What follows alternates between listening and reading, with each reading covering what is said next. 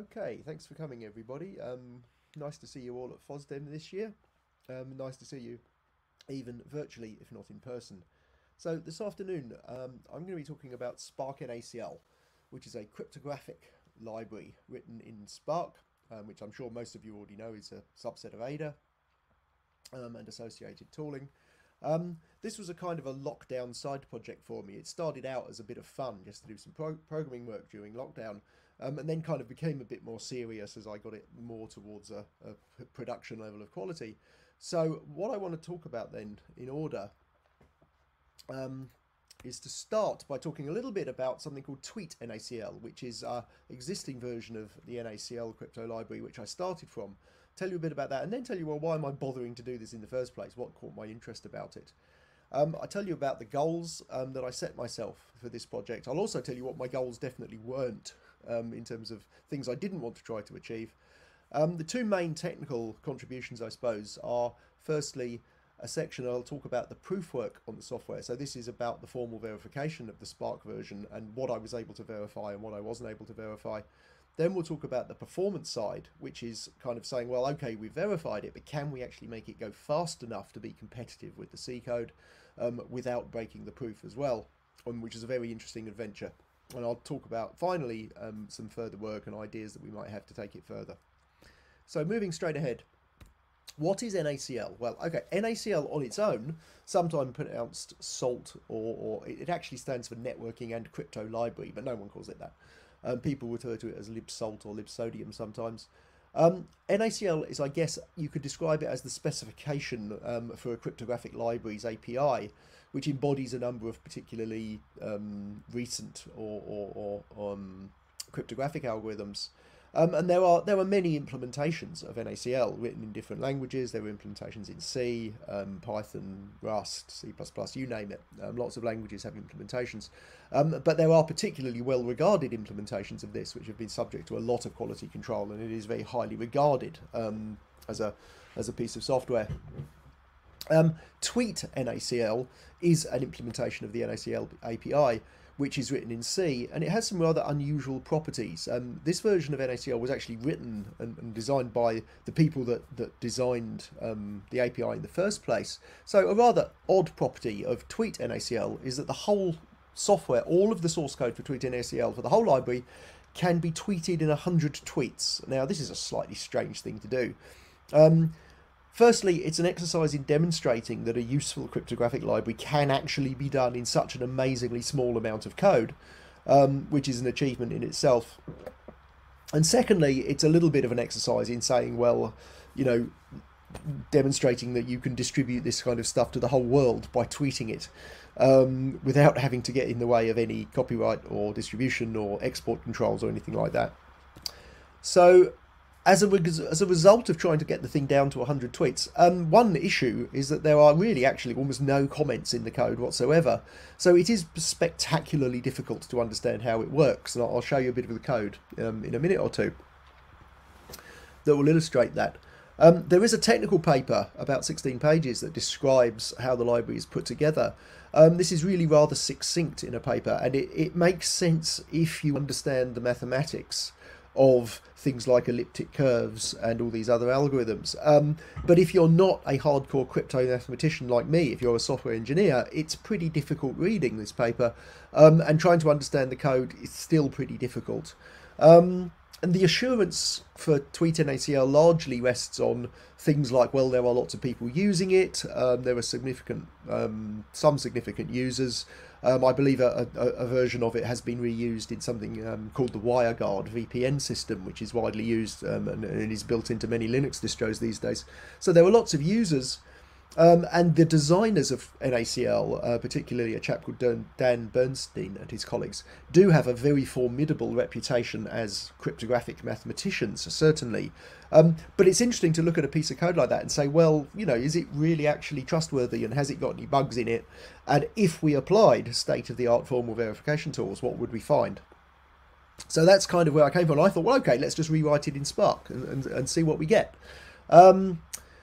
What you get with TweetNaCl, the algorithm set you get are a number of modern cryptographic algorithms. So Salsa 20 is a modern stream cipher. There's an authenticator called Poly 1305. It uses a standard hash algorithm, just the 512-bit variant of SHA-2. And for signatures and key exchanges, it uses an elliptic curve called curve 25519, on top of which is built the ED 25519 signature scheme, and you can also use it to establish a shared secret using the variant of ECDH built on that elliptic curve. So you get a really useful set of primitives with it, with which you can do most things that you would want to do. So it is really a useful library in so little code. It's quite surprising. So as I said, looking at the C code, when I originally looked at it, I just looked at it and thought, gosh, I don't get this. How is this possibly working? Because as I said, there were no comments. There's also a bit of trickery going on where the code is doing some cunning mathematical tricks to achieve an acceptable level of performance. The code is doing some interesting mathematical trickery to make things like the elliptic curve operations go sufficiently fast.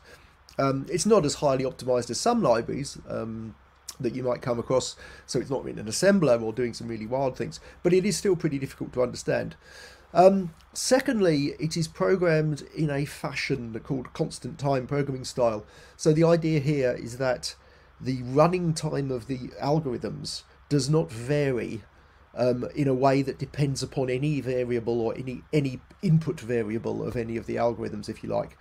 So this is to defend the algorithms against side channel attacks based upon the execution time of the algorithm.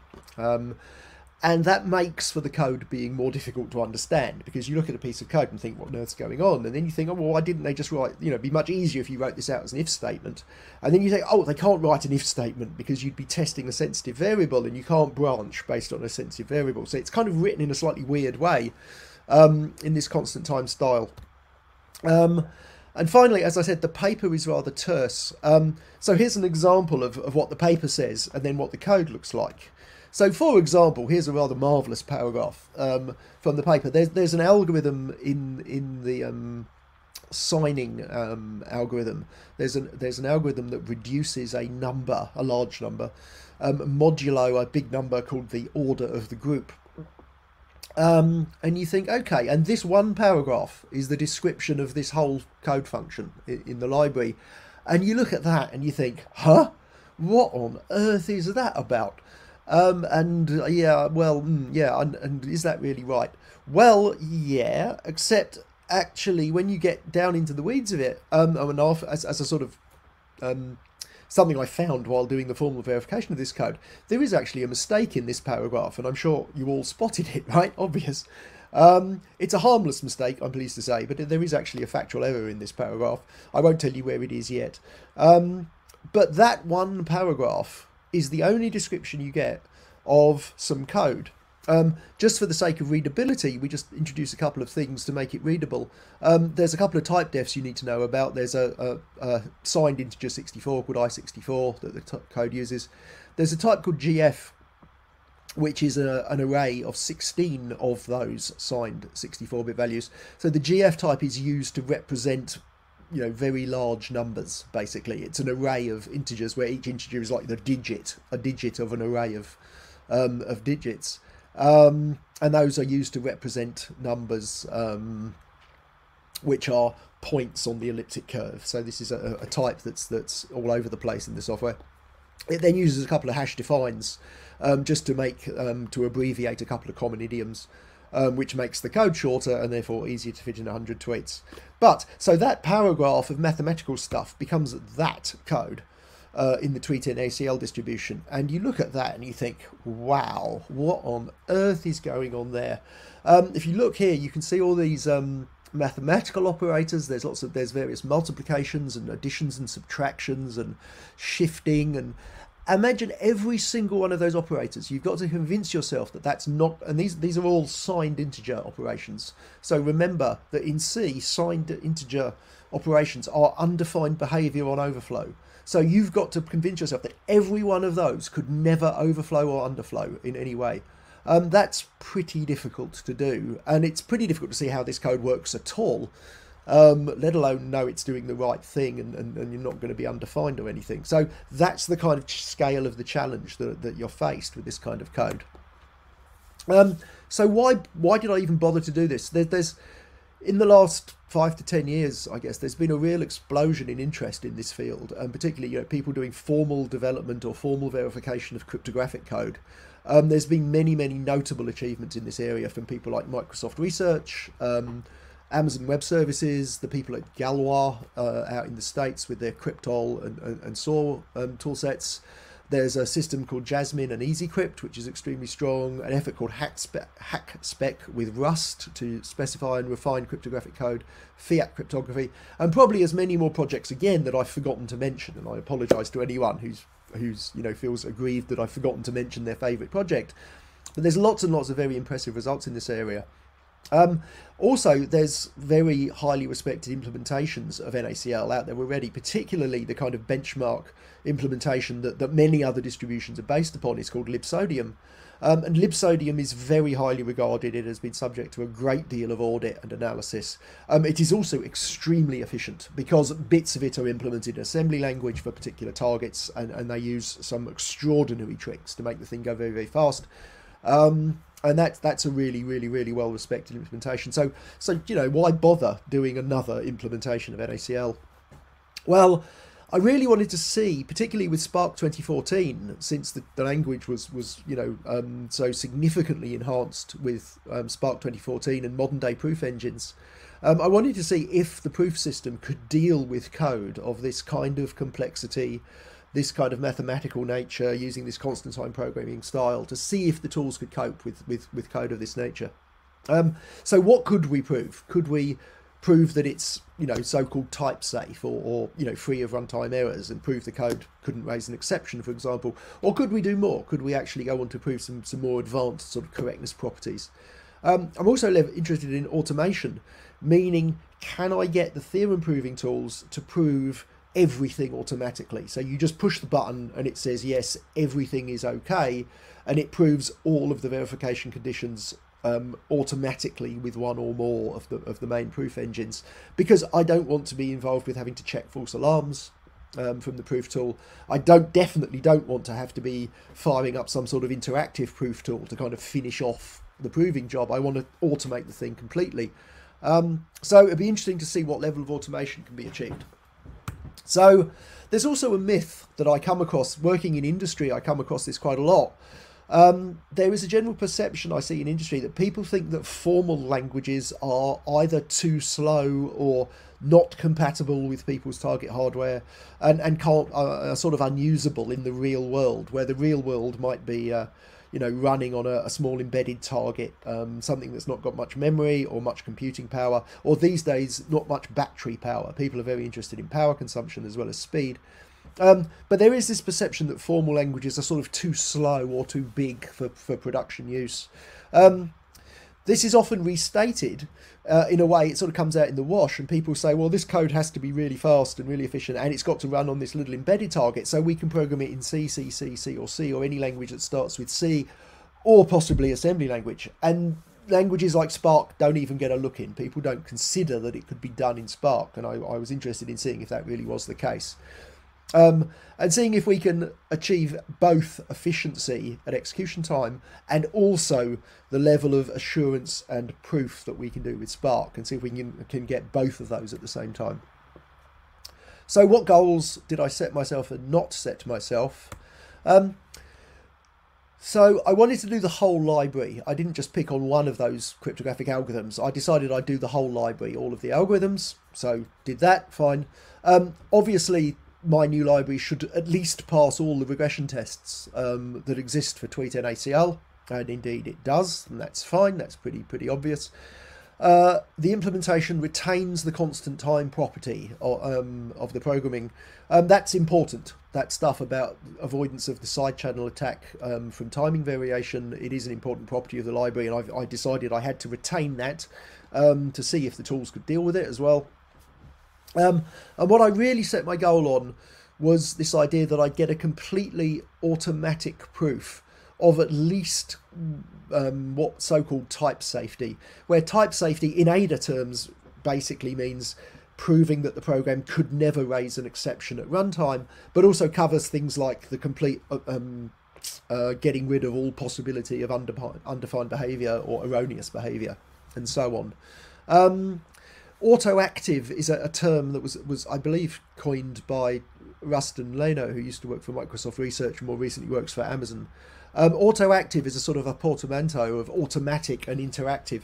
So it's this idea that the proof is automatic in that you just press the button and it works, but it's interactive in that to make it automatic, you have to write contracts in the code, where contracts are things like assertions, preconditions, postconditions, loop invariants, and so on. So there is a bit of work involved. You actually have to think, but once you've got it in the code, once you've got those contracts in place, the proof is completely automated. Because I really didn't want to have to fire up an interactive proof tool like Isabelle or Coq or any of those other tools, because I know from experience they're not much fun to drive. Another goal was that the library, for bare metal kind of very small embedded targets, I wanted the whole library to be compatible with the zero footprint runtime, which is implemented by GNAT. So that means you put the compiler in a particular mode and it never ever generates a call to the Ada runtime library, so that the code will effectively run on anything. There's no dependencies on any other packages or libraries. There's no COTS component at all, and the whole library is programmed in this sort of heap-free style. So there's no use of dynamic allocation or deallocation or anything. It needs a bit of stack memory, and that's basically all. And it's completely portable. The same code compiles, if you can compile it, I assume. It will run on anything, any 32 or 64-bit machine. It should just work straight out of the box. I wanted the performance to be, shall we say, competitive with TweetNaCl. We'll see how we go. We'll come back to that. And will we find any bugs? If I actually attempt this verification, will I actually find bugs in my code which turn out to be bugs in the original master copy from TweetNaCl? We have some form in this area. I did a similar exercise some years ago with a hash algorithm called skein. And in doing that verification in Spark, I found a bug in the skein algorithm, or at least the implementation of the skein algorithm in C, from the designers of the algorithm. It actually had a very subtle arithmetic overflow bug in it, which had never been discovered before by anyone else. So we have some sort of form in this regard. What I didn't want to do, I'm not going to try and compete with libsodium in terms of performance, because that would be silly. I'm not going to compete with very carefully crafted assembly language. I'm not going to try to prove partial correctness of actual, heavyweight mathematical correctness properties of the code. That seemed probably a bit ambitious. And I'm not trying to say anything about the mathematical security of things like the elliptic curve 25519. That's the domain of crypto mathematicians, not software engineers. So I'm not sort of venturing into that territory. Okay, so on the proof work, firstly a few statistics for you. It's about 1,700 logical lines of code, comprising statements and declarations, and slightly over 100 subprograms. That's 74 functions, and 74 procedures and 37 functions. In terms of contracts, this is a bit interesting.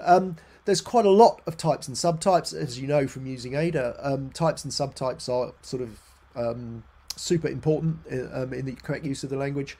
But other contracts, there's 27 preconditions, 20 explicit postconditions. Dynamic subtypes or dynamic subtype predicates turn out to be really important. I think they are something of a killer feature of Ada 2012, which the Spark tools can exploit. There is a few of those. There are 51 explicit assertions in the code, assert pragmas. That's quite a lot, and that reflects the difficulty of some of the proof that we have to do, is that the asserts are used to kind of help the prover, if you like, to kind of give it a hint of things it should prove first. Before it can prove C, you should prove B, and before B, you should prove A. Well, you can kind of do that by giving it assertions. So there's quite a few intermediate assertions in the code that we'll come back to. Proving things about loops is often tricky. I had a quick look. There were 56 loop statements in the library. Interestingly, of those 56, 25 don't require any loop invariant at all to be stated by the user. The tool just synthesizes something, and that's enough to prove what we want to prove. 18 of them require a user-written loop invariant, but it's really simple. It just took me about 30 seconds to write the correct loop invariant, and it was done.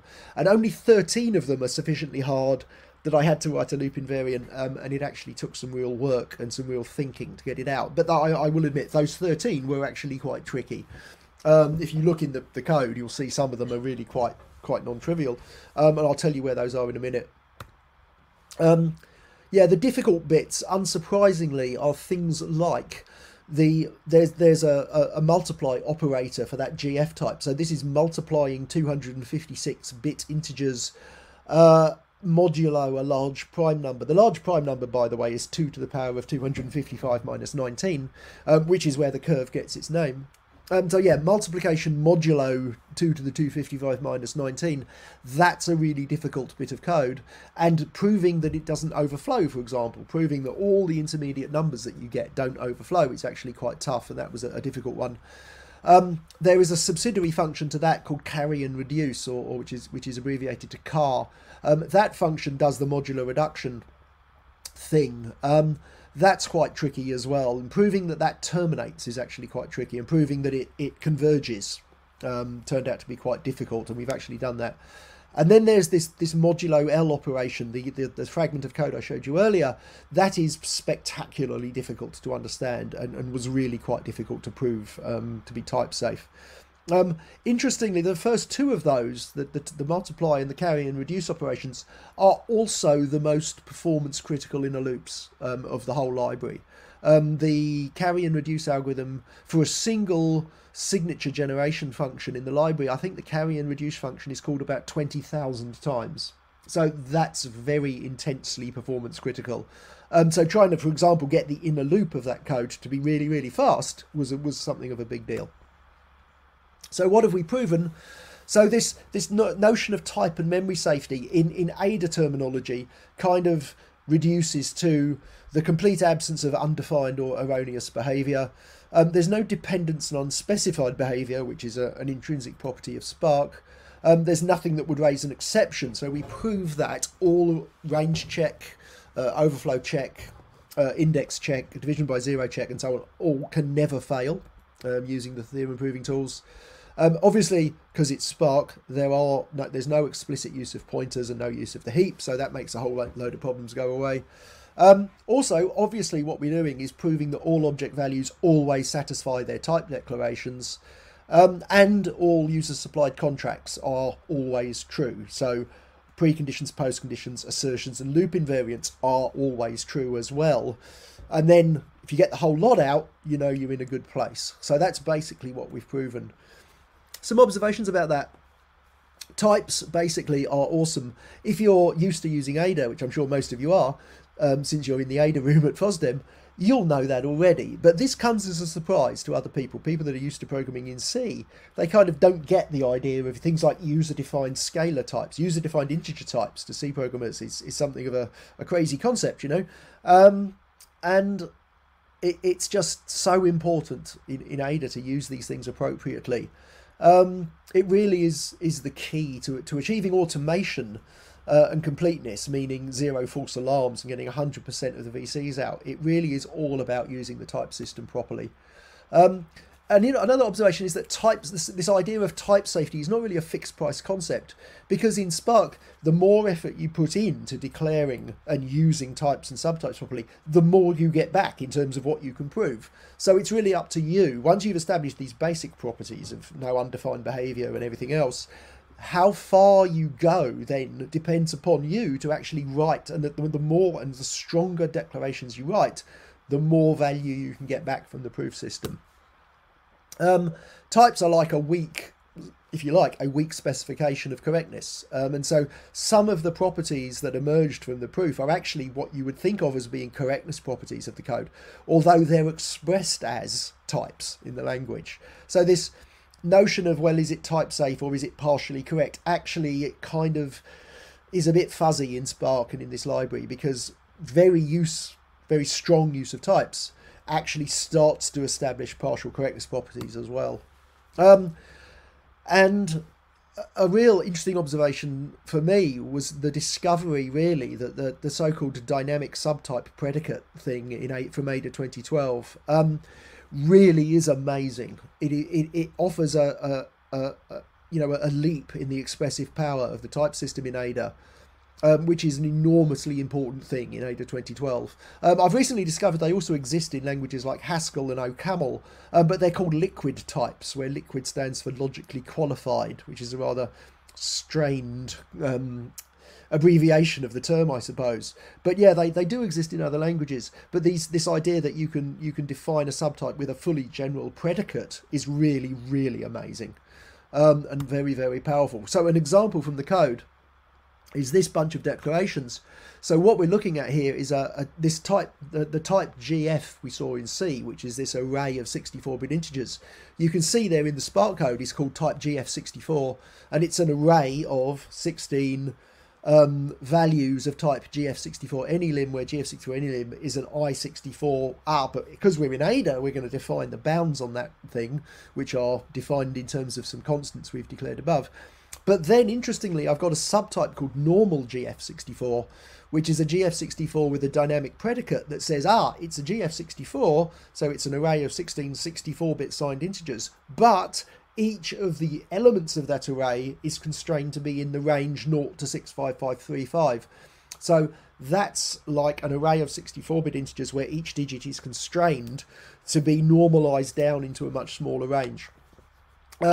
So the use of this dynamic predicate thing is really, really important, and the proof tools, are aware of the dynamic predicate and what it means, and will prove that you always respect it, and it's really, really cool. In terms of volume of proof, the code generates about 907, or exactly 907 verification conditions for a particular release. I'm pleased to say that with a combination of the provers Z3, CVC4 and Altergo, the distribution, basically the community edition, the 2020 and 2021 community editions of Spark, managed to prove all 907 of those verification conditions completely automatically. About 770 something are so trivial that all three provers blow them away every time, very, very trivially, and 130 are hard, in that they require the 130 are where at least one of those provers fails to prove one of the VC, so you have to have more than one prover switched on. Of the 130 that are hard, the scores are that Z3 gets 122 of them, CVC4 then comes along and proves another 2, and then Altergo comes along and proves the last 6, and that's how we managed to get them all out. But it's interesting to note that you do need all 3 of the provers. No 2 of them are okay. You won't get 100% with only 2 of them. You do still need all 3 to get to 100%. In terms of elapsed time, it's about 4.5 minutes on the laptop that's sat in front of me. This has 8 processor cores. So that's not too bad. That's kind of nearly a coffee break, which is reasonably acceptable. The tools are pretty good at being parallelized. That's good news. By generating lots of verification conditions, and you get verifications for each, you get a VC file almost for each check, or for each line of code that has a check on it. For each subprogram, you get a verification condition file, and you can prove them in parallel using as many provers as you like. That works very, very well and scales very well, and you can just buy more processor cores to speed the proof up, and that's really good news. Okay, so on to performance. So what does it actually go like when you run it on a real machine? The test setup, I needed an embedded target, so I bought one of these things. This is a Sci5 Hi5 1 Rev B board, which is a small 32-bit RISC-V machine, because it's a small embedded machine. Also, the GNAT Community Edition release from 2020 has support for this out of the box. This is the 32-bit RISC-V, so it was supported straight out of the box by GNAT, which was very nice, and thanks to Ada Core and the team that work on the BSPs and so on for supporting it. So I started with the GNAT Community 2020 edition, which is essentially under the hood a release of GCC 8.4.1, and what I decided to test was a sign operation, because that's computationally intensive, it's important, it uses all of the mathematical interesting stuff of using the elliptic curve operations, and I'm signing a 256-byte message using a particular fixed key. And what I did was to sign the same message using SPARKNaCl and using the C implementation from TweetNaCl, sign the same message and measure their runtime on the board to see what I got. There's some reasons why I thought Spark might be slower than C. So firstly, I adopted a more functional programming style in Spark than you would in C. So particularly in Spark, for example, I was able to overload the mathematical operators for that GF type so that I can supply a proper binary plus operator, a multiply operator, and so on for that type, which essentially, you know, in Spark is a function that returns a GF type. And normally in Ada, the canonical semantics say that that function return would be by copy. But that GF type, remember, is 16 64-bit integers, which is 1024 bits. And obviously returning 1024 bits by copy on the stack might actually be really, really slow. So that might be a reason why we would be slow in Spark. So that's a possibility. TweetNaCl also has a rather interesting trick in it where it only does 2 of those normalization steps after a multiply operation. In SPARKNaCl, it was actually a lot easier to prove to do that you needed 3 normalization calls after a multiply, and also in SPARKNaCl it normalizes after addition and subtraction of those GF values. So the bottom line is, in SPARKNaCl we do more of those normalization operations, so that might slow us down. Finally, SPARKNaCl sanitizes its local variables, which is good practice in cryptographic programming. You sort of erase your local state before you return from a function. TweetNaCl doesn't do that, so that's another reason why Spark might be slower. There are also some reasons why Spark might be faster than C. Obviously, once we've proven that the Spark code is type safe and free of runtime errors, we are compiling it with the switches on the compiler to say, well, suppress all runtime checking. It's the GNAT-P switch. Because we can. We've got justification and evidence to do that, because we know from the proof tools telling us that the runtime errors can't fail. Therefore, you can never raise an exception. Therefore, suppress all the runtime checking. So that's good news. Spark also has many properties that make it really usefully intrinsically good for an optimizer. So things like having no aliasing of names in the language. There's no undefined behavior. No side effects in expressions or function calls in Spark. These are correctness properties, but also they're properties that an optimizer might be able to exploit to improve the code. So there's a potential way we might be good. So what did we get? Well, we started at optimization level 0, 1 and 2. And obviously I'm using GNAT Community Edition here to compile the C as well as the Spark, so it's the same back end of the same compiler. At optimizations level 1 and 2, the C code basically won by a bit, as you can see in green there. But a really big surprise, this was really surprising, was that the Spark code was substantially faster at optimization level 0, much faster than the C, and that was actually quite a surprise. So what was going on? Firstly, I found at optimization level 0, the C code is very slow at doing bitwise rotate, because in C there is no bitwise rotate operator, so you have to write it out as a full-blown function, and without the optimizer that function doesn't get inlined in C. It's a full-blown function call. In Spark, rotation is an intrinsic function call in package interfaces, so you typically get one instruction or a very small number of instructions for a rotate operation. Therefore very, very fast, and that saved us a lot of time. There's a small improvement owing to the an improvement in the carry and reduce code, which comes from the WireGuard sources that I adopted. That's not that significant. A big deal was this thing called return slot optimization. So that concern I had about the cost of a function return of 1,000 bits or more being very, very slow, turns out that's almost entirely removed by the compiler because, again, of the properties of Spark. Because the function calls are side effect free and alias free, the compiler is able to actually optimize those function calls, and essentially it optimizes them into doing a return by reference directly into the caller's stack frame. And that works even at optimization level 0 in GNAT, and that's really, really cool because that concern just disappears. And we'll come back to return slot optimization a bit later on. So the golden rule I had with improving performance was, whatever I do to improve the performance of this code, I'm not going to break the proof. So having established a 100% automatic proof, I'm going to keep it 100% and fully automated, whatever I do to improve performance. So that was my kind of guiding rule, if you like. It also was really nice because the proof stops me making stupid mistakes. If I start with type-safe code, obviously I should finish with type-safe code because I shouldn't break the correctness properties of the code. So the proof tool is really, really useful because it stops me doing things I shouldn't do. I also found, and we'll come onto this, that the proof system and the types, in particular in the language, can kind of suggest or guide optimization. And we'll see that in just a moment.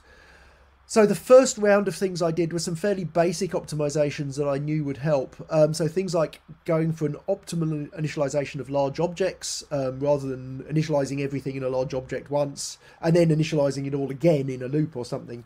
I was able to optimize that. I did a bit of manual common sub-expression and partial redundancy elimination, a little bit of judicious unrolling, particularly of the inner loop of the GF multiply operation. There's a big improvement available by unrolling the innermost of two nested loops. I removed some slices from the Spark code because that was a bit of a source of slowness. And where possible, I actually applied those changes back into the C source code of TweetNaCl to kind of level the playing field. So with that lot in place, the numbers look out like this. And this is a bit less surprising. So now we see that TweetNaCl is winning by a bit at all optimization levels, but with a big improvement across the board in both languages, which was very pleasing, just by doing some very basic stuff. In my second round, I came across this observation, really, that the GF type, most of the time, the numbers in that GF type are actually limited to be unsigned and 16 bits in range, even though they're being stored in 64-bit digits. Because when you're doing a multiply, those digits overflow a normal 16-bit range. The digits actually get very, very big as you multiply up all the different digits and coefficients and add them all together. Some of those digits get up to be about 2 to the 42, 2 to the 43 or something. So you need 64 bits to store one for sure. But an issue problem is the code is compact, but it's very wasteful of storage. You're storing a lot of zeros there. You're storing 1024 bits, where really most of the time you could store one of those GF things in 256. So a question is, could we compress that type down to be 256 bits? And also, can we use the proof system to prove that some of the 64-bit mathematical operations could actually be done in 32 bits? Because if you can prove that something will always fit in a 32-bit plus or a 32-bit multiply, you can save a lot of time. So, for example, on RISC-V 32-bit, a 32-bit multiply is one instruction, but it's 6 instructions to do a 64 by 64-bit multiplication. So that's a potentially enormous saving. So, for example, in the carry and reduce code, the first application of carry and reduce starts with 64-bit values, but it turns out the result of that operation, all the digits fit in 32 bits. The second carry and reduce code goes from 32-bit to 32-bit. The third application goes from 32-bit back to 16. What you can do is, in that second and third call, you can actually do all the arithmetic in 32-bit maths, not 64-bit maths, and that makes a huge difference. The other potential benefit from compressing the representation is that just assigning these things is faster. If you do need to copy one of them, you only need to copy 256 bits instead of 1024. Also, you might get more of them in the data cache, which would help as well. And as I said, the proof system is backing me up here by proving that these transformations are okay and proving that the operations still don't overflow, even if I do them in 32 bits and so on. So that's nice to know I'm not going to make a mistake.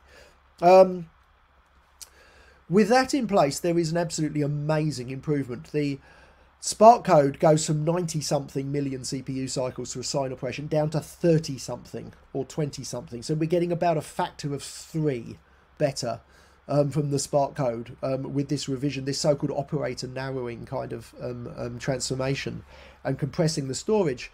We absolutely get an amazing improvement at pretty much at all the optimization levels, particularly at 1 and 2. We get down to 32 or 27 million CPU cycles from 90-something, which is really, really, really impressive. In the third round of optimization, I thought, well, let's try optimization level 3, but use the no unroll pragma to tell optimization level 3 where not to unroll loops, just to make sure we were in control of what it was doing. I also had a look at optimization S, which means optimize for size, to see what it would do. I also tried the so-called compressed instruction set from RISC-V, which basically some of the 32-bit instructions on RISC-V can actually fit in 16 bits. They can be compressed. So you get smaller code size and possibly better hit rate in the instruction cache. On this particular target machine, there was actually a penalty, though, because if you branch to an instruction that's not on a 4-byte boundary, there's actually a performance penalty for that. So well, we're not sure that's going to help or not, but we'll try it. Then I discovered the compiler could actually change that. You can say, give me compressed instructions, but force alignment. So all jump targets, all basic blocks always start on a 4-byte boundary. The compiler has switches to do that. So that's what I actually settled on. So with that in place, we get the following results. We get a bit more improvement across the board, except for some reason at optimization level 2, there's some sort of degradation that I never really understood, but we do get a bit of improvement at that level. So at this point, the best we've got is about 25 million cycles for a sine operation at optimization level 3. The other interesting numbers, the stack usage is down to about 2.5K for a sine operation, and that's computed using the GNAT stack tool. The code size for the whole library is about 18K with optimization S switched on. That's okay. I mean, it's only 18K here, folks. I don't know if many of you remember what it was like programming when your memory was measured in kilobytes, not megabytes, but that's quite reasonable. A bit more optimization in round 4 was things like doing some loop fusion and putting the first carry and reduce operation, merging it with the plus and minus functions helped a bit. I also realized I could narrow another multiplication operation in the actual multiply function itself to do a 16 by 16 bit multiplication instead of a 64. Again, the proof system said that was okay. And a bit more judicious loop unrolling in the multiply function to avoid a double initialization of the intermediate. That gave us another few 100,000 CPU cycles. So we were down into the realms of 23 and a bit million cycles at optimization level 3, which was quite nice. Then a year had passed, so GNAT Community 2021 came along, based on GCC 10.3, and as a result of the work I'd done earlier, many thanks to Eric Botkazu at Adacore, who actually implemented some changes in GCC so that the return slot optimization stuff was enabled for more cases of function calls because of the properties of Spark. So particularly if you put the aspect pure or pure function onto a function in SPARKNaCl, the compiler picks that up and says, aha, and is able to turn on return slot optimization in more cases. So that got us about another 200,000 or 300,000 CPU cycle saving, so down to about 23.22 million at optimization level 3, which was useful. Observations then, the optimizations seem to come in several flavors. There are language specific stuff like array slices and this return slot stuff. There's stuff to do with the microarchitecture, like compressing instructions or not, as the case may be. There's algorithmic improvement, like transforming the mathematics, but using the proof engine to support and prove that we're not making a mistake. And then there's what I would call backporting. So this is taking optimizations that happen at a higher optimization level and transforming the source code so that you get the benefit of that optimization, but without the optimizer. So this is things like partial redundancy elimination and loop unrolling, where you change the source code to make the optimization happen, but you still get the benefit at a lower optimization level. It is hard to predict what you're going to get. You really do have to have hardware and measurement to get this stuff, to understand what's going on right. The combination of using the proof system with the optimization is really, really great. The proof tool just stops me making mistakes, but it also suggests things. It says, you know, the types are there. The types are saying you could do this operation in 16 bits or 32 bits instead of 64, and I can prove that that's safe. That's really, really great and works really, really well. I do come across a lot of projects in industry where people don't like using the optimizer, which is quite a surprise. People still compile with the optimizer off, and there is a general perception, particularly amongst C programmers, that they don't trust the optimizer, or at least they say, well, we tried to switch it on and our code broke, so we switched it back off again. Ah, that's disappointing. Spark is amazingly robust in the face of optimization, and this is not a surprise. Spark was designed to have this property that the semantics is independent of optimization, and the complete elimination of undefined and unspecified behavior in the language means that optimization is typically very, very safe and robust on Spark, and that's a good news. loop invariants are still really hard to find for the non-trivial stuff. The difficult ones were really difficult. If you want to have a look at them in the code, be my guest. They're not very nice in about 3 or 4 of the functions. Reproducibility of results with the prover is a tricky subject at the moment.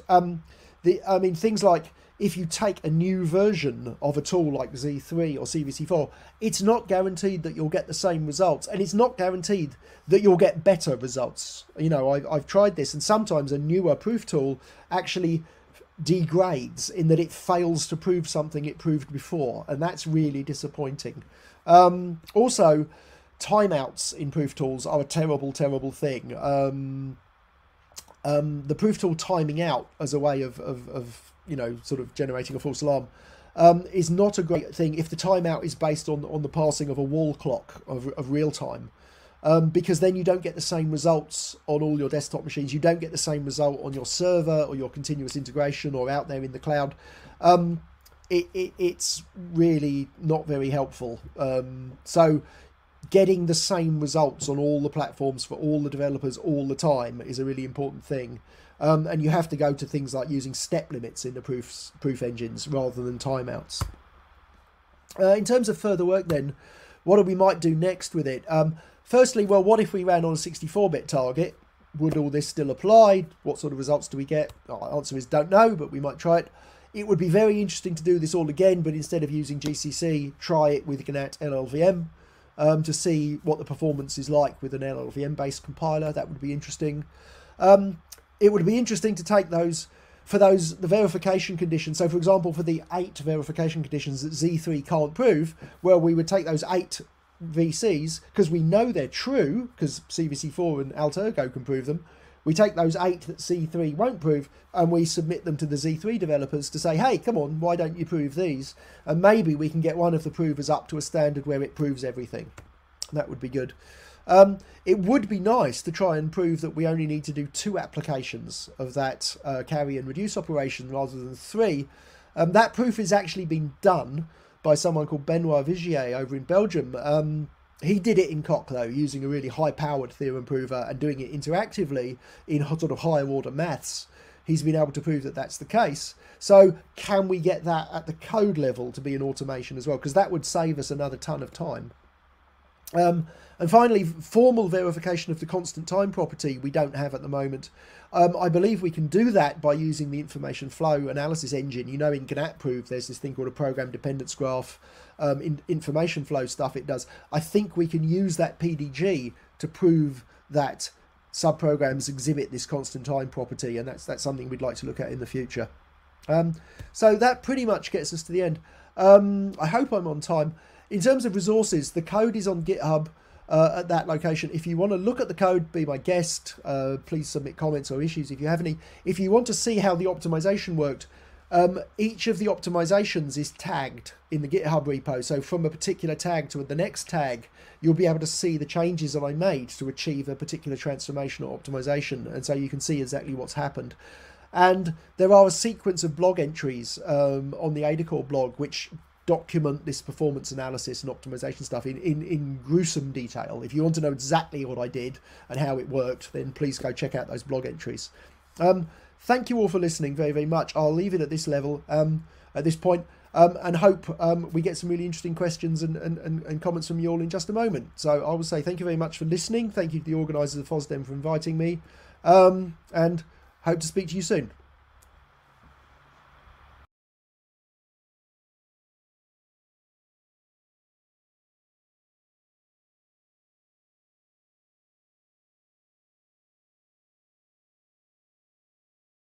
Amazing presentation, especially for making this topic, which is quite complex, quite digestible in my opinion. So the first question I would like to ask you is Spark worth it? Was it worth it using it? That's a good question. Well, I would like to think so, but obviously I'm biased. It was an interesting exercise. It is interesting to see how far the proof tools have come. I think, 10 years ago, we wouldn't have dreamt of doing that depth of proof with the tools, especially with that level of automation. The tools just couldn't have managed with the previous version of Spark before Spark 2014. Now, you know, with Spark 2014 and the really modern proof engines, it's amazing the power of the proof tools and also the power of the language. As I said, things like the type system in Spark is really powerful. The addition of the dynamic subtype predicate from Ada 2012 coming into Spark 2014 is amazing in terms of what we can express now, and the tool's ability to automate the proofs has come on in leaps and bounds from, you know, just a decade ago or so. So no, it was really worth it, and it's interesting, and it was kind of I would suppose I would say it was good fun to do. I did most of it during lockdown, so I needed something to do as a side project. So I enjoyed it and thought it was worth doing, and I hope the rest of you at least found it interesting to listen to. Okay, so you mentioned that maybe you could find some bugs in the original implementation. Did anything come out of it? Interestingly, from the release of TweetNaCl that I started with, the answer is no. We didn't find any, you know, clear bugs in TweetNaCl, which is, you know, pretty remarkable result actually for such a significant body of complicated C code. There are a couple of things in TweetNaCl where I came to translate it in Spark. I thought, oh, that's terrible. Things like TweetNaCl does shift operations on signed integers, which is a terrible thing because in C it's either implementation defined one way and undefined the other, and it's not a great thing to do. So there's a little bit of sort of slightly dodgy practice in there, but we didn't find any clear bugs. There is one interesting result with that though, that there in the first release of NaCl, if I look online, the first release of the NaCl sources was made in December 2013, and then in April 2014 there was a second release saying, oh, we fixed a bug. And there was a bug in the first release of TweetNaCl, which means that for about 5 months no one noticed that there was actually a rather subtle nasty bug in it. This was in this modulo L algorithm.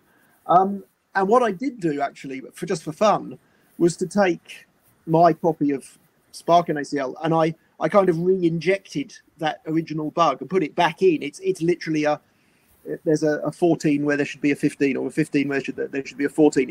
It's normalizing the wrong element of an array of digits.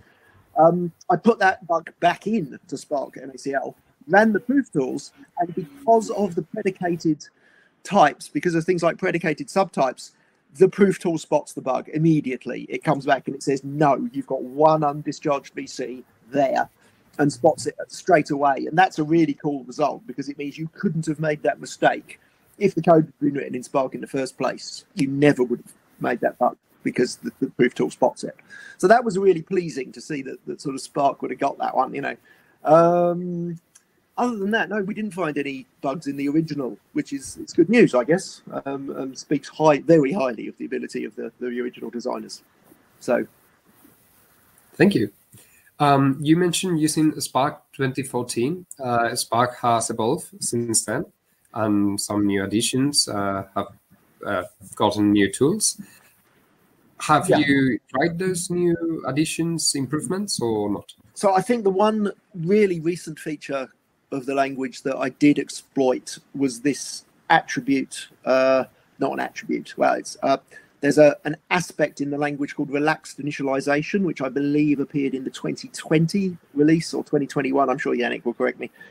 Release of the Spark Community Edition. So that allows us to prove initialization using the proof tools rather than by the more pessimistic flow analysis.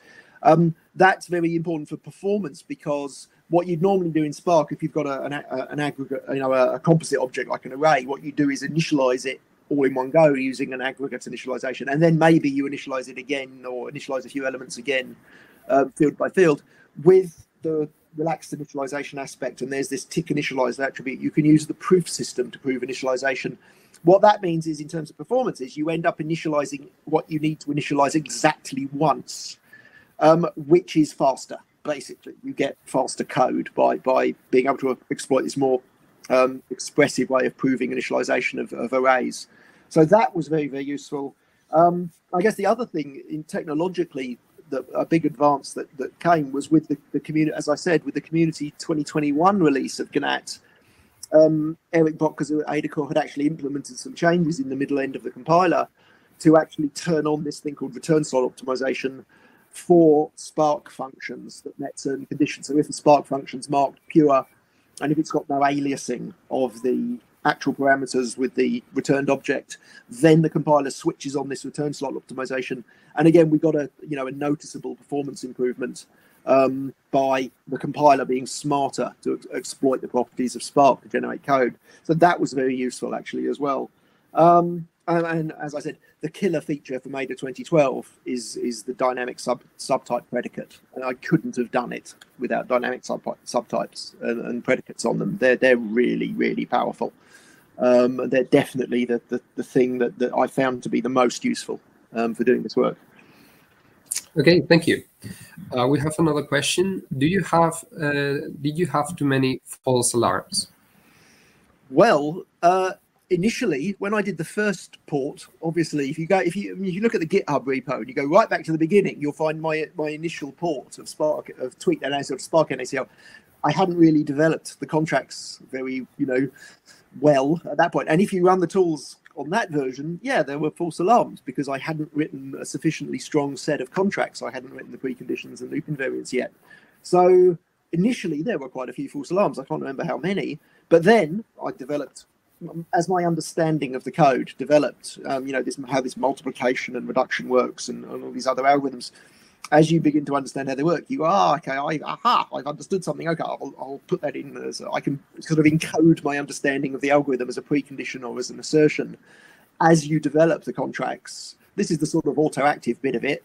You put contracts in, the false alarm rate comes down, and eventually we got there. We got to a point where there were 0 false alarms because all 900 and something verification conditions are automatically discharged. So effectively, we got to 0, which was the point. I mean, that's what I was trying to get to see if it was possible. So we got there in the end, and I won't pretend it was easy. There was, 3 or 4 of those functions took a lot of thinking about to understand how it's really a matter of just understanding how they work in the first place. Once you understand how they work, you go and express your understanding as a contract, and bang, the proof tool goes, oh yeah, that one's easy, and they managed to prove the code. So it's an interesting process, but yeah, it's was worth doing, and we got to 0 in the end, which was a good thing. So Frederick Braga asks, how much time did it take you knowing to build this project, knowing that you are a long-time Spark user? That's a good question. I regret to say, and I wish I had done this, I did not actually keep a log of the time that I spent. I don't have a record of how many hours this all took. It's interesting that there's a big split. Some of the routines, like the SHA-2 or SHA-512 implementation, that translated from C into Spark very easily, and almost all of it proved at first attempt. It was almost, like a day or something, a few hours work, easy peasy. At the other end of the spectrum, the mathematically complicated stuff in the elliptic curve algorithm, translating the code, 10 lines of C translates into Spark, not too bad, a few hours. The proof of some of those hard algorithms, it wasn't sitting at the keyboard typing work, it was thinking. It was just getting my head around how it worked. That was measured in hours and hours and hours of just going, why can't I understand this algorithm? What's it doing? How does it work? There was just a lot of sitting and thinking, and sometimes waking up in the middle of the night and going, aha, I've got it. Quick, I know how it works. I've got to get up in the middle of the night and write an assertion before I forgot what I was thinking. Some of those algorithms took quite a lot of effort. I mean, measured in many hours of thinking about them, and then trying the proof. And the proof tool said, oh, not quite, no, can't prove it. And then you go, I understand something else. And then the proof tool would say yes.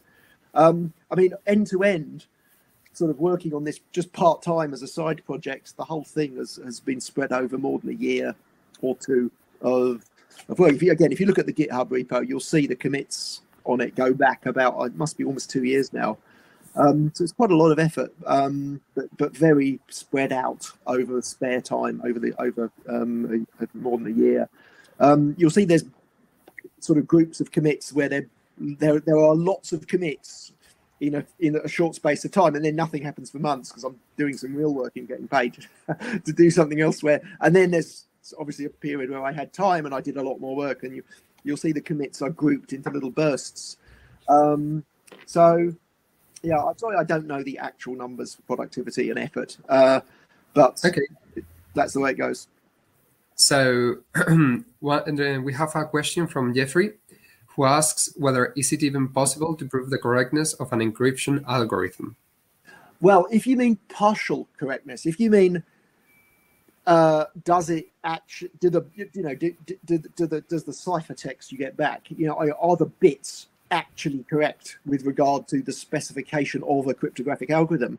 Well, yes, it is possible. We've not done that in SPARKNaCl. It is possible because lots of other groups have done it. Look at fiat cryptography, look at the work with EasyCrypt and Jasmine, look at the work that Galois have done with their Cryptol specification language for which they can refine code, Microsoft's work on the Everest project, Amazon's work. Lots of other groups are looking at really serious correctness of cryptographic algorithms. So yeah, it's been done. It comes down to having a specification. Thankfully, most of these crypto algorithms do have very strong mathematical specifications which you can work from, and that's great. We haven't done it in this case because I was going for automation and type safety as my main goal rather than pure correctness. I mean, on TweetNaCl there is a correctness proof of the scalar multiplication in the elliptic curve. As I said, was done by a guy called Benoit Vigier in Belgium. But that was a kind of a PhD-sized project, and he had to use a full-blown interactive theorem prover to do it. I believe he used Coq to do it. And it's a big, complicated bit of real hardcore mathematics that he's actually proved that the code really does generate the right answer. So that's an entirely different scale of effort, if you like, and different complexity from what we did here. But no, it has been done, and there are lots of projects out there doing really serious correctness proofs on cryptographic algorithms, all the way down, I mean, some even going down to the level of the machine code and proving correspondence with the binary. It really is very impressive what else has been going on out there in the crypto community. Okay, so another question is how many contracts, assertions, etc. do you have to add that should not have been necessary? Meaning I shouldn't be guiding the prover towards this goal. That's a good question. To which I'll have to say I don't know the answer. That adding these assertions sometimes is a bit difficult. You have to kind of think, well, if I add this assertion, will it help? And you add an assertion, and sometimes it helps, and the proof tool says, yeah, that works. And sometimes it says no, and you think, oh, that didn't help. So how many shouldn't be needed? Well, if I had an infinitely powerful theorem prover, hopefully not many, you wouldn't need that many. But we don't have infinitely powerful theorem provers. The theorem provers, are capable of what they are today, and they'll get better as time goes on, no doubt. It would be an interesting exercise. I suppose you could take the SPARKNaCl sources. You could take the proof as it is with 0 false alarms and full automation. You could try to selectively remove some of the assertions and see if the proof still works. And then if that works, remove another assertion and see if the proof still works, and see how many you can remove before you break the proof. That would be an interesting exercise. I haven't had the time to do that. I just don't know how many you could, what would be the minimum set that you'd need and to retain automation of the proof. Don't know. It would be a fun thing to do, but probably pretty time consuming because you'd spend a lot of time waiting for the proof tools to see if they work. And that sounds like a bit of a Herculean effort, frankly. Yeah. So we have 10 seconds left. So there are still some questions left unanswered. So please, viewers, join this room. I think Rod is going to stay here. I'll thank stick you. around if anyone wants to chat.